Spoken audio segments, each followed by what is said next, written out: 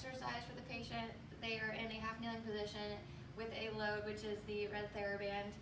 This is going to be for a patient who is near the end of their treatment, as we are going to be coordinating trunk and neck movements, kind of to mimic a more functional pattern.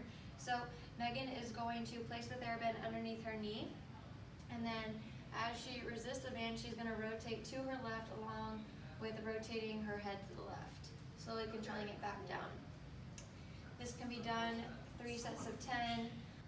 As Megan performs this movement, she will engage her core, reach up as she rotates, and then slowly control the movement back down to incorporate good postural stabilization. This range of motion should be done pain-free and hopefully within their full range.